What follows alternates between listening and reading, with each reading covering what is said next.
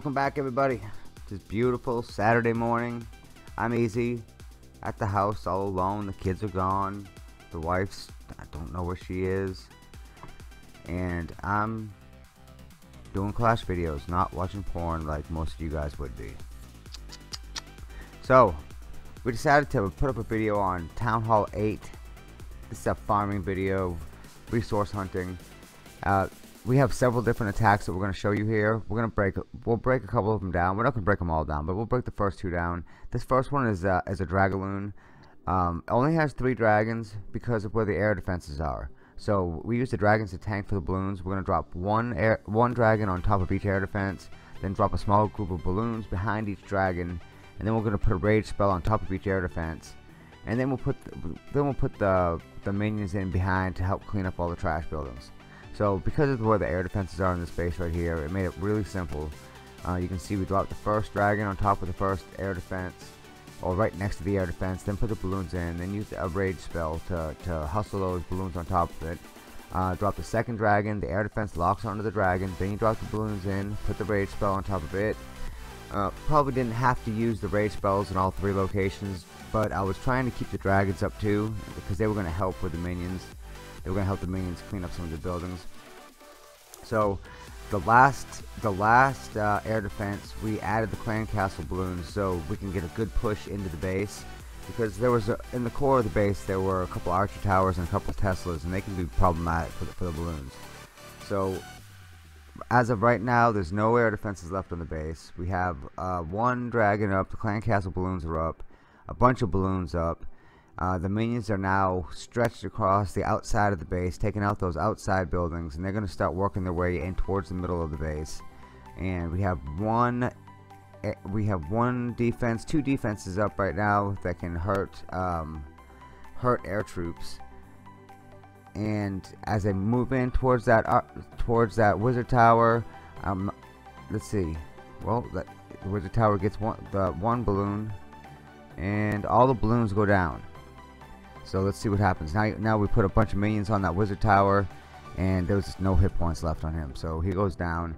Now there's no defenses left, just minions left, and easy as can be. That Dragaloon, Laloon, Loonian, all 3 of those attacks are just huge attacks in Town Hall 8 and Town Hall 9 especially. They get a little tricky in Town Hall 10 with the Inferno Towers. Town Hall 11, because of the Warden, they're viable once again. Now this one here is called the Pivaho. Pivaho. Where the hell do they come up with these names?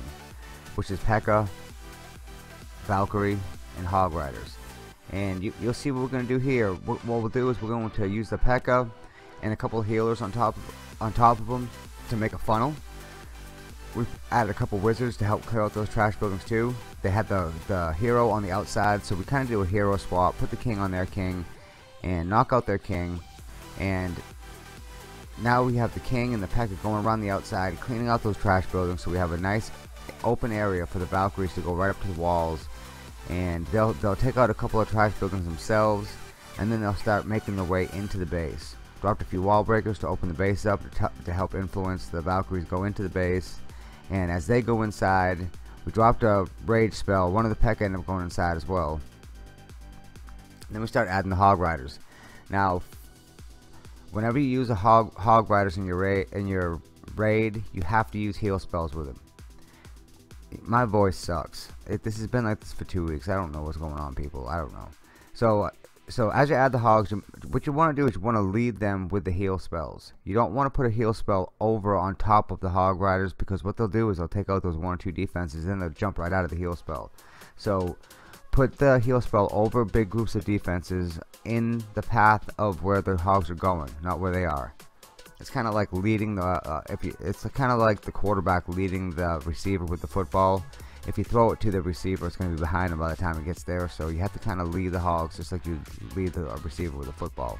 For those of you who are getting ready to watch the big game. Okay, next attack. Pretty good loot. Right now they have the balloon special thing going on. So I think balloons are 450 elixir, which is nothing. So we got some really good good deals on actually building all the balloons. But we want to show some other raids too. So this raid here shows a giant walk, if you will, which is a bunch of giants with healers behind them. And what we did is we didn't add the healers right away because there was an air defense on the outside of the walls. We waited for that air defense to go down, and then we added the healers on top of the giants. And as the giants are pecking away at the top, we had the king at the top as well. We brought in the hog riders in the bottom corner, and again led them with the heal spell. And as they work their way into the base, just make sure you keep the heal spells in front of them. Now, what you want to try to avoid is if you see an area that has 3 or 4 cannons and archer towers together and a couple of Teslas, that they can shoot their way through the heal spells. So you have to be careful on how you deploy your hog riders. Now, if you're in a heavily congested area, what you can do is put a bunch of hog riders together, and what that will do is they'll take out the defenses so fast that the defenses really won't have time to hurt them. But if the defenses are spread out, you can just put about 2 or 3 hog riders on each defense. That's called a surgical deployment. And by doing that, the defenses can't help each other out because they'll have hog riders at their own feet. So they'll be forced to shoot at the hog riders at their own feet, and they get overpowered that way. 3 hog riders on 1 defense will take out that defense. Going back to the Lunian attack here, and this is just a mass Lunian. And when you're doing the mass Lunian, what you really want to do is what I always like to do is I instead of putting a giant line of balloons in on 1/4 of the base on one wall, I'll kind of make a big C pattern and get 2 different walls, and then they'll really close in well. And because of how fast the balloons drop, as long as you place the spells right, and they don't surprise you with clan castle troops. That's something I forgot to mention. You have to be careful of the clan castle troops. So I would always suggest to drop 1 or 2 balloons in ahead of time. Now, for those of you who aren't used to pulling clan castle troops, it's really important, especially in balloon raids. And it's so important that if you use 5 balloons and a rage spell to pull out the clan castle troops, because that's what it takes to get the balloons deep enough, it's worth it. Because if they have 5 wizards in the clan castle and you have nothing that will take them out, because the balloons are in front, the minions are behind. It's not like there's lava hounds in this particular attack that the wizards will go and attack the lava hounds and then they pop, and then the pups can take out the wizards. It's not like that. The wizards will take out all of the balloons. So try to pull the clan castle troops every time, even when you're farming. I know you'll catch a lot of bases that don't have clan castle troops, but it's a good habit to get into anyway. It's another Lunian attack here. And again, these aren't max bases. A lot of them have max defenses, but they don't have max walls, which doesn't matter really when you have a Lunian attack anyway. But you know, we're making a lot of videos, so I don't want to have you know, 10 or 12 hours trying to next my way into max bases only, and then you want to 3-star it, and you don't 3-star every time. So I wanted to just get a bunch of videos together that we 3-starred. It took about 15 or 20 minutes to get all these together because we had the barracks boosted up. So again, you can see right now on the screen how much coverage the 3 rage spells gave us. I mean, it was almost the entire base. So no wonder they got through the base so fast. I don't know if that was 10 or 15 seconds, but it was so fast.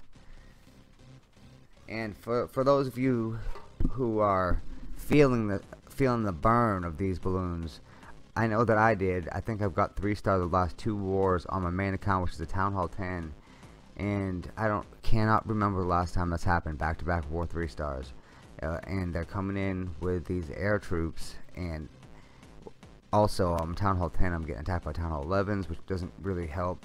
But if you're trying to defend against the balloons, get your trap balloons set to air and put them near your air defenses. That will help. Okay, this last attack is not a 3-star, but it had 700,000 elixir and 700,000 gold. And I really wanted to show this video right here, or this clip, to show people that you don't have to stay in Town Hall 8 when you're resource hunting, when you're farming. You won't lose trophies every time you attack a Town Hall 9. I'm not saying attack a Town Hall 11 with your Town Hall 8, but if you see a Town Hall 9 out there that's just stacked like this with all this loot, even if you get half of it, it's 400,000 each. You may only get 1 star if you're playing well, and you'll still have a mild gain of trophies, and you'll get tons of loot. So I didn't get it all here, but I think at the end of this attack I had over 1 million. So whenever you hit over 1 million in Town Hall 8, I mean, you can't complain about that. And this is not a mass attack either. You have to be much more careful when you get up against these larger town halls to put the troops in on top of defenses, or in groups, clusters on top of defenses, and use the spells real wisely. What I did was I picked apart the base and took out all the air defenses in groups. That way the air defenses didn't have time to tee off on 15 or 20 balloons at one time. So if I made a little tactical error, I lose 4 or 5 balloons instead of losing all of them.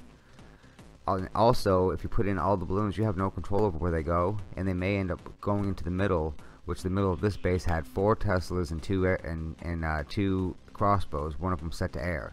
So they would have got pounded in the middle. Level 5 balloons are fine for Town Hall 8, but on Town Hall 9 they don't stand a chance.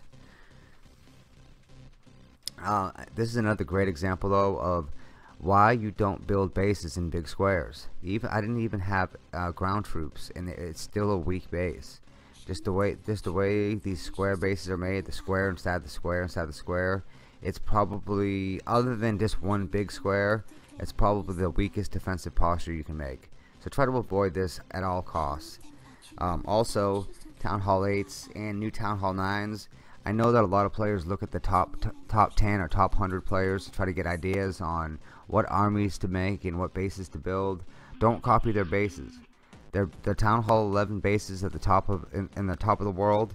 A lot of them have ring bases or island bases. If you have a Town Hall 8 or 9, those do not work for you. Don't even try them. You want to use the multi compartment bases. If your base has 10 or 12 compartments, then you should be happy with it. So that's the end of the video. Hopefully you saw a few attacks in there that you can use.